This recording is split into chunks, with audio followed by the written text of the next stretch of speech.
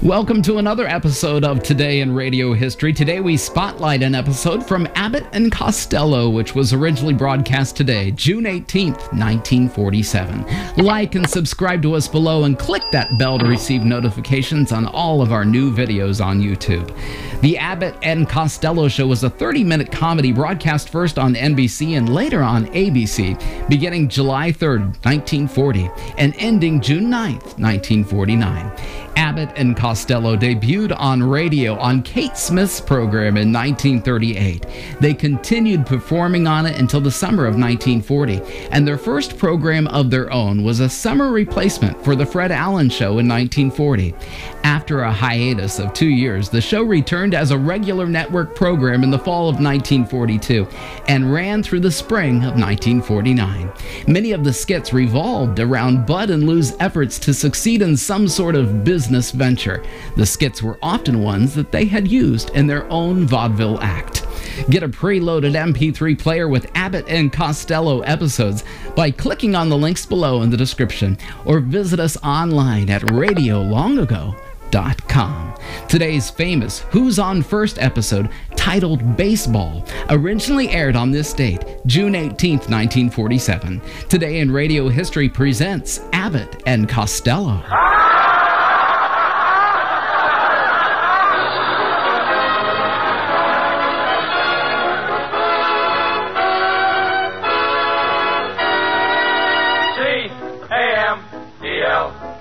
That's right, folks. C for comedy, A for Abbott, M for Maxwell, E for Ennis, L for Lou Costello. Put them all together and they spell Camel.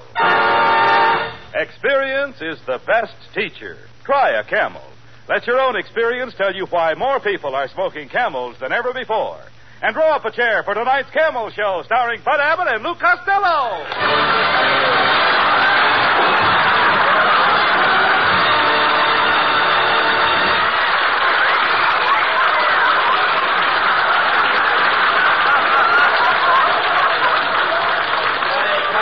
Costello, come here. Costello, will you come over here, please? Will you listen to me? What are you writing on that pad? Hey, Abbott. What are you writing on that pad? I'm just making out a list of girls I'm going to kiss next week. Here's who I got picked out. Lizzie Schwartz, Maggie Mugglemeyer, Tessie Tinfoil, Lana Turner. Now, wait a minute. No. Lana Turner wouldn't kiss you. Oh, no? Oh, no. Then I'll scratch her off my list. I love you. You dummy, always thinking of girls. Girls. The great men don't waste their time on girls. Where do you suppose Benjamin Franklin would have been if he'd have thought of girls all of the time? In the front row at Earl Carroll's? No. Costello, I've been telling you for the past 3 weeks. You've got to quit chasing girls and get yourself a job. Look how sloppy you are. Look at your socks. I can't help my socks, Abbott. It's those new Hickok plastic garters. What's the matter with them? Your socks stay up, but your legs fall down. Yeah. Telegram for Lou Costello. Here, boy. Out of the way, Fatso. I'm looking for Lou Costello. Boy, he is Lou Costello. The famous Lou Costello. Precisely. The one and only Lou Costello. Yes. That's me. Gee, I listen to you on the radio every Thursday night. You break me up when you say, how do you do? Wait a minute. That ain't me. That's the mad Russian. You're saying? Who's going to take this telegram? I'll take it. It's collect, $14. He'll take it. Oh, give it to me. Here, boy. Hey, Costello, this telegram is from Joe DiMaggio. Listen to this. Dear Lou, as you know, I am recovering from a foot operation. I would appreciate you taking my place. Appreciate you taking my place on the New York Yankees until I recover. Please report to the Yankee Stadium immediately. Signed, Joe DiMaggio. Abbott. Hey, that's wonderful. News. That's the news I've been waiting for. I'm going to be a big league ball player. Yes. DiMaggio probably heard about my playing with the Cucamonga Wildcats last year. You a ball player? I don't believe it, Costello. You know nothing about ball. Oh, no, I eat baseball. I live baseball. All night when I'm asleep, I dream about baseball. Don't you ever dream about girls? What, and miss my turn up at bat? Oh! What's the matter with you? Yes. And another thing, Abbott. What page are you on? Never mind what page you're on. Another thing, Abbott. Not only that, in Paterson, New Jersey, I worked out with a baseball team. I used to stay out till 4 o'clock in the morning. Why did you stay out till 4 o'clock in the morning? This was a girls' baseball team. Costello, if you're going to play with the New York Yankees, you really have to know something about big league baseball, Lou. I know all about baseball. All right, suppose there's a left-handed pitcher pitching. What do? I put in a right-handed batter. Now, suppose there's a right-handed pitcher pitching. I put in a left-handed batter. But now I trick you. I take out the right-handed pitcher and put in a left-handed pitcher. Then I double-cross you. I take out my left-handed batter and put in a right-handed batter. Now, wait a minute. Where are you getting all those right-handed batters? The same place where you're getting all those left-handed pitchers. Oh. Hello, Bud. Hello, Louis, honey. It's Marilyn Maxwell.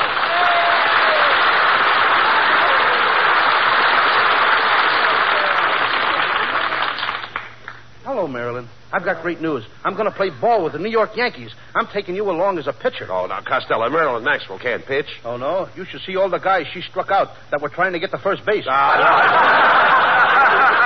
This kid has got some nice curves. Oh, Louis, you're so sweet. But I do hope you be careful. You know big league baseball is a very dangerous game. Oh, what's dangerous about baseball, Marilyn? Well, I read in the paper this morning that in the opening game in Boston, 5 players died on base. Marilyn, you don't seem to know much about baseball. Let me show you how to play indoor baseball. First, I put my left arm around your waist.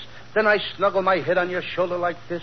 Then I press my cheek against your cheek. Oh, wait a minute, Costello. That's not the way to play indoor baseball. How do you like that? Every season, new rules. Well,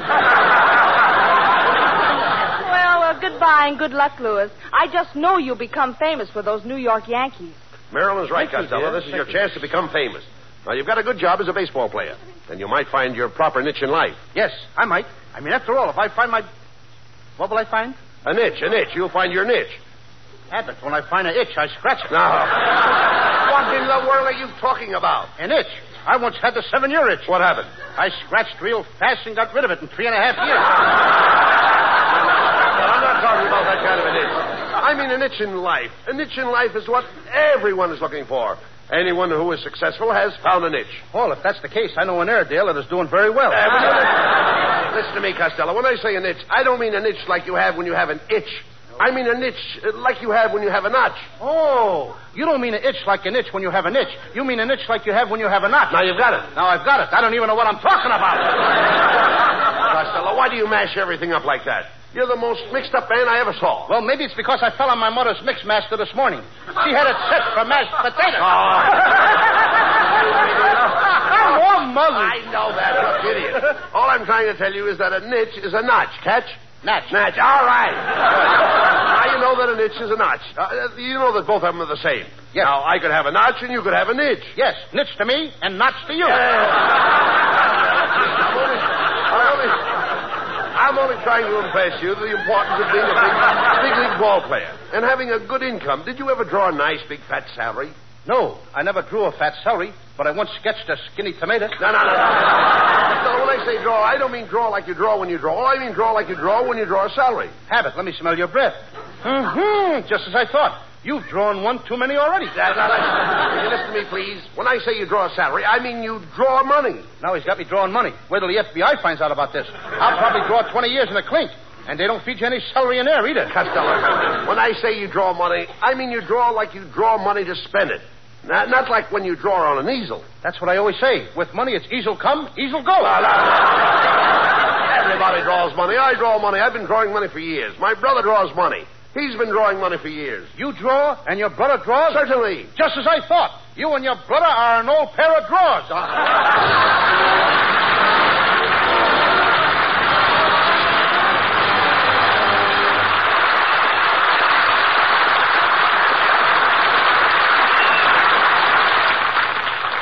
Experience is the best teacher. It happened shortly after the end of the war. 2 cigarettes glow in the dusk on the veranda of a country house as a man and woman are chatting.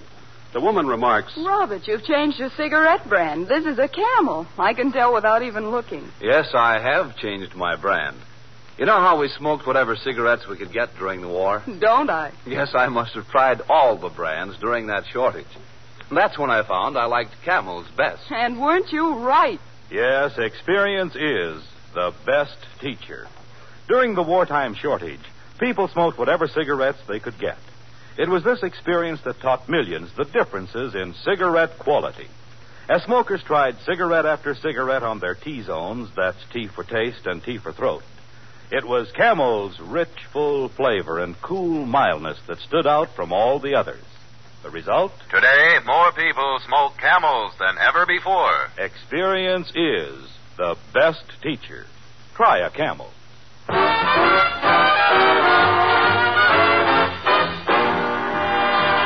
And while you light up a Camel, here's Skinny Ennis with Linda. When I go to sleep, I never count sheep. I count all the charms about Linda. Lately it seems, in all of my dreams, I walk with my arms about Linda. But what good does it do me? For Linda doesn't know I exist. Can't help feeling gloomy. Think of all the loving I've missed. We pass on the street, my heart skips a beat.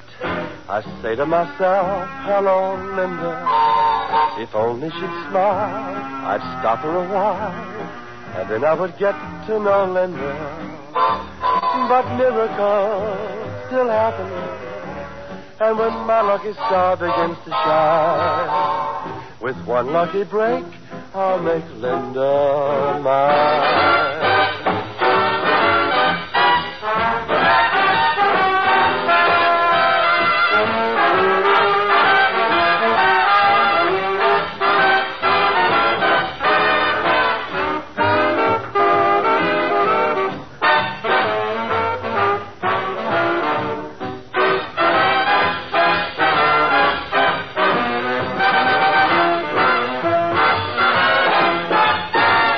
On the street, my heart skips a beat. I say to myself, hello, Linda. If only she'd smile, I'd stop her a while, and then I would get to know Linda.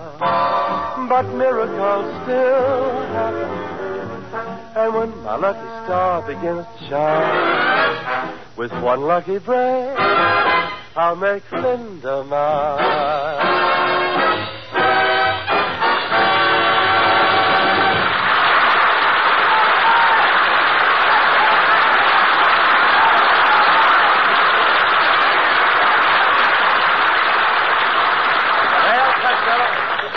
Be a big league ball player, you've got to get yourself in shape. Now, from 8 a.m. to 9 a.m., you lift weights. From 9 to 10, deep knee bends. 10 to 11, skip rope. 11 to 12, run 5 miles. 12 to 1, I'll never make it. Look, you idiot, you'll never be a ball player. Staying up late and going to nightclubs, eating rich food, running around with beautiful girls. Do you know what can happen to you? Yes, I can become manager of the Brooklyn Dodgers.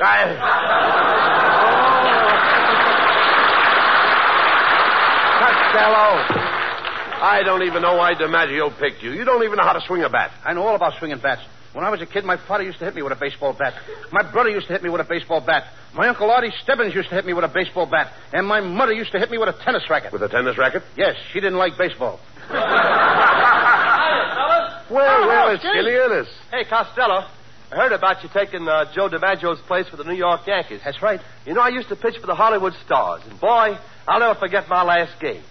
There were 5 men on base. No, wait a minute. Wait. 5 men on base. Now, that's impossible. Did you ever see the Hollywood Stars play?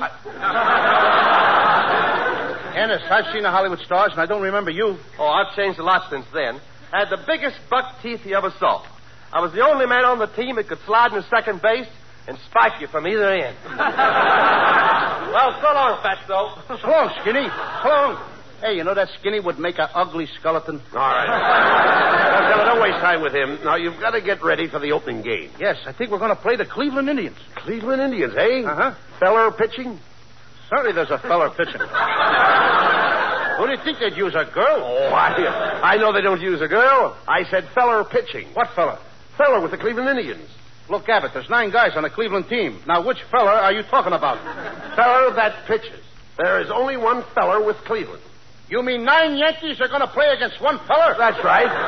You mean there's no fellas in the outfield? No. And there's no fellas in the infield? No, Cleveland only has one feller. Well, this fella must be pretty good if he don't need any other players but himself. Look, all the players will be out there helping him. You just said there was only one feller on the team. That's right. Then where did all them other fellers come from? Ah, you idiot. When I say there's only one feller on the team, I mean there is only one feller that pitches. Well, Abbott, when the manager of the team wants this pitcher, what does he call him? Feller. You mean he just hollers, "Hey, feller!" And this guy knows that they mean him? That's right.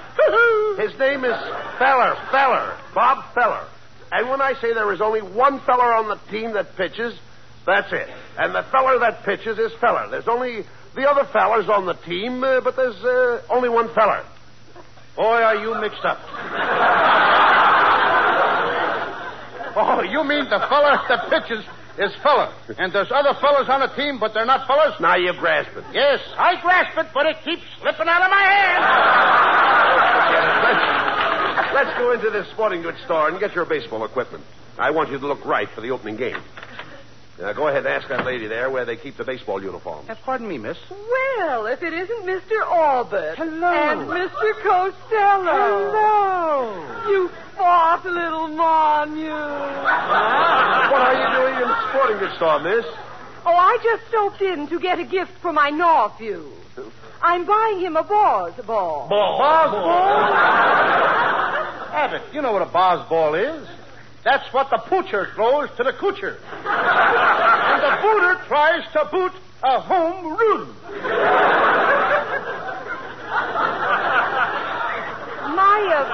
My nephew is just a lotto chope, but his ambition is to be a Brooklyn Dozier catcher. Well, if he's only a little guy, why don't he join the Detroit Tougers and be a short stoop?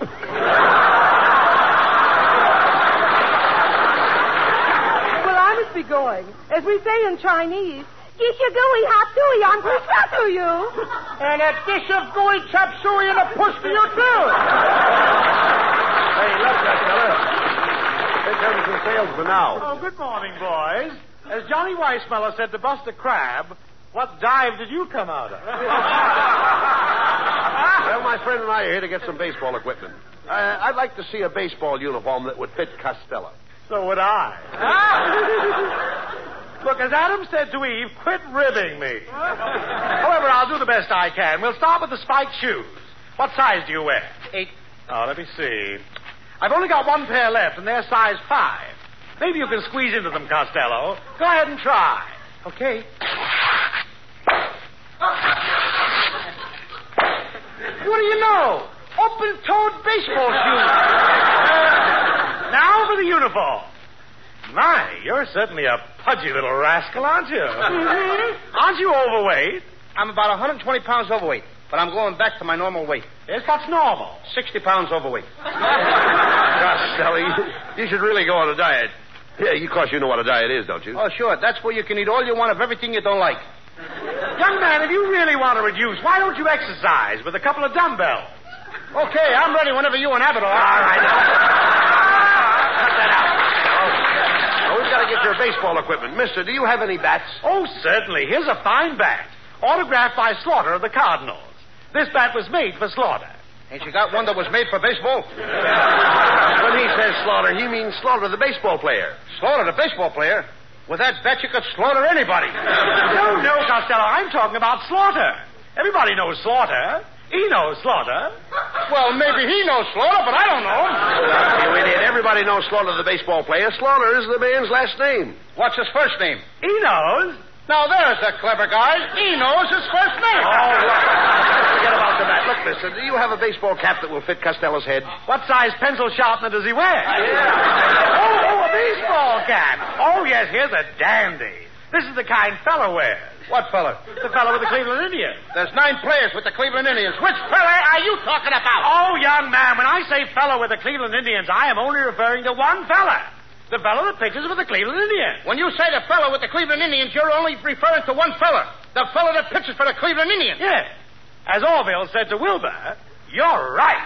How do you like that? Now that's all our routines in sporting goods stores. Oh, forget about him, Costello. Hey, wait a minute. I've got an idea. Mrs. Wetwash's late husband used to be a big league ball player. Now, he was a home run king, in other words. Now, maybe she'll give you one of his bats for good luck. Let's go over to her house and ask her.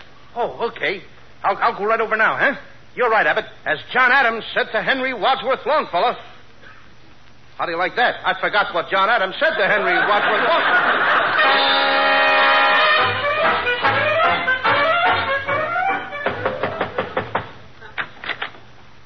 Well, good morning, Mrs. Wetwash. Oh, hello, Mr. Abbott. Oh, my, you know you ought to muzzle that St. Bernard dog. Oh, pardon me, it's Costello. Tell me, Costello, how are things in Gawker, moron?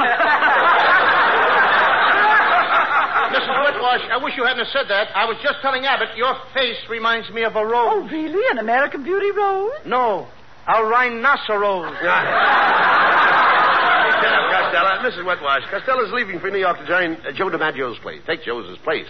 Isn't that wonderful? He's going to play with the Yanks. Oh, I can't believe it. Yes? What do those big Yanks want with a little jerk like him? Mrs. Wetwash, that was an insult. I'll have you know that beautiful women find me irresistible. I don't find you irresistible. And I don't find you beautiful. Quiet, Costello. Ask her for those baseball bats her husband left her. Okay. Mrs. Wetwash, I understand when your husband was alive, he had a lot of old bats. That's a lie. He never went out with anybody but me. No, Mrs. Wetwash.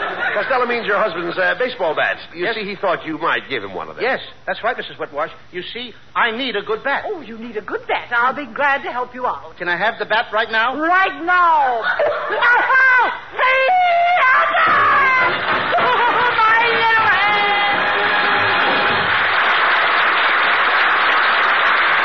Presents lovely Marilyn Maxwell for Metro-Goldwyn-Mayer, producers of The Sea of Grass. For Camel fans everywhere and in honor of New Orleans Jazz Week, Marilyn sings for the first time on the air the title song of the picture, New Orleans. Do you know what it means to miss New Orleans and miss it each night and day? I know I'm not wrong, the feeling's getting stronger the longer I stay away. Miss the moss-covered vines, the tall sugar pines, where mockingbirds used to sing. And I'd like to see the lazy Mississippi hurrying into spring. The moonlight on the bayou, a Creole tune that fills the air. I dream about magnolias in June, and soon I'm wishing that I were there. Do you know what it means to miss New Orleans when that's where you left your heart? And there's something more. I miss the one I care for more than I miss New Orleans. More than I miss New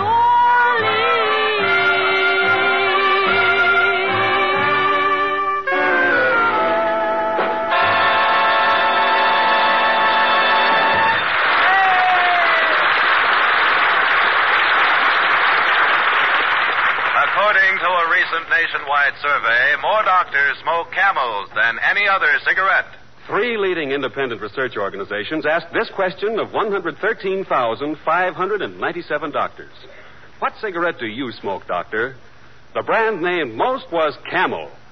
Now, you probably enjoy rich, full flavor and cool mildness in a cigarette just as much as doctors do. And that's why, if you're not a Camel smoker now, try a Camel on your T-zone. That's T for taste and T for throat. Your true proving ground for any cigarette. See if Camel's rich flavor of superbly blended choice tobaccos isn't extra delightful to your taste. See if Camel's cool mildness isn't in harmony with your throat. See if you, too, don't say, Camels suit my T-zone to a T. Well,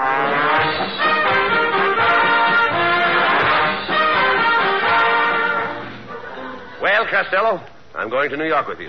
You know, Bucky Harris, the Yanks manager, gave me a job as coach for as long as you're on the team. Look, Abbott, if you're the coach, you must know all the players. I certainly do. Well, you know, I never met the guys, so you'll have to tell me their names, and then I'll know who's playing on the team. Oh, I'll tell you their names, but you know, strange it may seem, they give these ball players nowadays very peculiar names. You mean funny names? Strange names, pet names, like Dizzy Dean and... His brother Daffy? Daffy Dean. And their French cousin. French? Gouffet. Gouffet Dean. Oh, I see. Well, let's see. We have on the bags, we have who's on first, what's on second, I don't know who's on third. That's what I want to find out. I say, who's on first, what's on second, I don't know who's on third. Are you the manager? Yes. You're going to be the coach, too? Yes. And you know the fellow's name? Oh, I should. Well, then who's on first? Yes. I mean the fellow's name. Who? The guy on first. Who? The first baseman. Who? The guy playing Who first. is on first? I'm asking you who's on first. That's the man's name. That's whose name? Yes. Well, go ahead and tell me. That's it. That's who? Yes.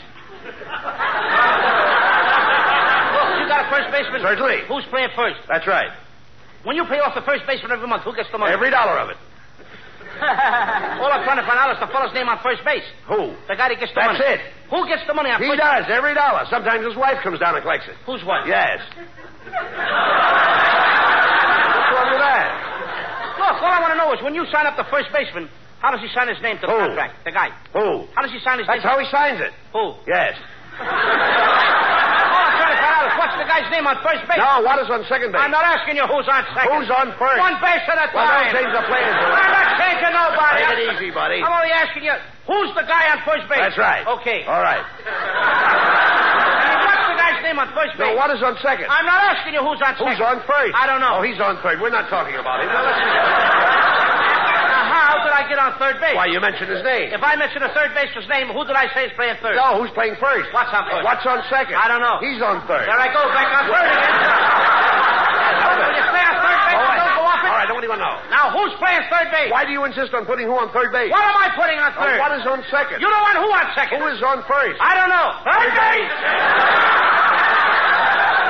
Look, you got outfield? Sure. The left fielder's name. Why? I just thought I'd ask. Well, I just thought I'd tell you. Then tell me who's playing left field. Who is playing first? I'm not... Stay out of the infield! I want to know what's the guy's name in left field. No, what is on second? I'm not asking you who's on second. Who's on first? I don't know. Third base! And the left fielder's name? Why? Because. Oh, he's center field.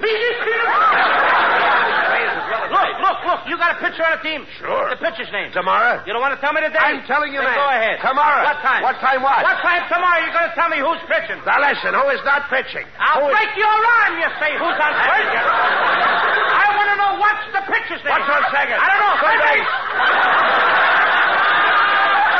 Now, the catcher? Certainly. The catcher's name? Today. And tomorrow's pitcher? Now you've got it. All we got is a couple of days on the team. You know, I'm a catcher, too. So they tell me. I get behind the plate, do some fancy catching. Tomorrow's pitching on my team, and a heavy hitter gets up. Yes. Now, the heavy hitter bunts the ball. When he bunts the ball, me being a good catcher, I want to throw the guy out of first base, so I pick up the ball and throw it to who? Now, that's the first thing you've said right. I don't even know what I'm talking about. That's all you have to do. Is to throw the ball at first base. Yes. Now, who's got it? Naturally. If I throw the ball at first base, somebody's got to get it. Now, who has it? Naturally. Who? Naturally. Naturally? Naturally. So I pick up the ball and I throw it to Naturally. No, you don't. You throw the ball in a hole. Naturally. That's different. That's what I said. You're not saying that. I throw the ball to You Naturally. throw it to who? Naturally. That's it. That's what I said. Listen, you asked me. I throw the ball to who? Naturally. Now you ask me. You throw the ball to who? Naturally. That's it. Same as you. Don't change the Same as you. Now get it over. I throw the ball to who? Whoever it is drops the ball and the guy runs a second. Yes. Who picks up the ball and throws it to what? What throws it to? I don't know. I don't know. Throws it back to tomorrow. Triple play. Yes. Another guy gets up and it's a long fly ball to because. Why? I don't know. He's on third and I don't give a darn. What? I said I don't give a darn. Oh, that's our shortstop. I'm in Come on.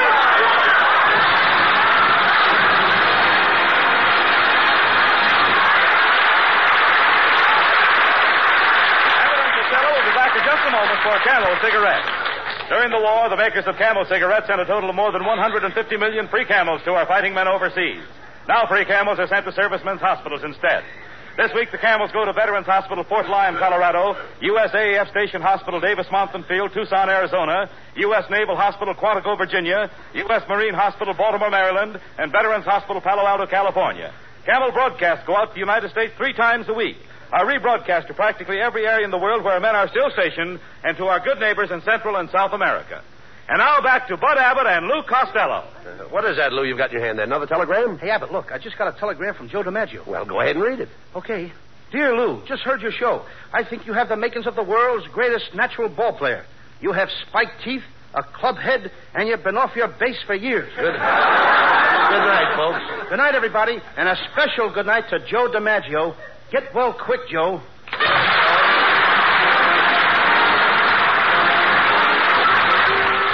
Listen to Abbott and Costello again next Thursday night when Costello is going to build himself a new prefabricated house. You can imagine the trouble he'll get into. I don't know whether it'll be a one-story house or a two-story house, but anyway, that's another story.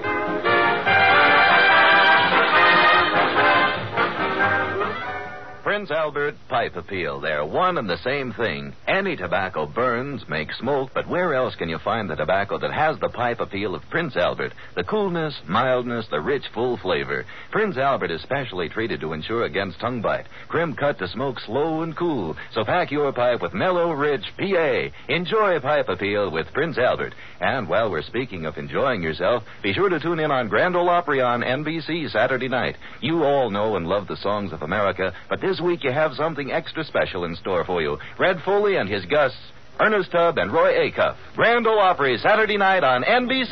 Be sure to tune in next week for another great Abbott and Costello show brought to you by Camel Cigarettes. And remember, experience is the best teacher. Try a Camel. Let your own experience tell you why more people are smoking Camels than ever before. C-A-M-E-L-S. Abbott and Costello's famous baseball routine, Who's on First, is now available at Phonograph Records. This is Michael Roy in Hollywood wishing you all a pleasant good night for Camel.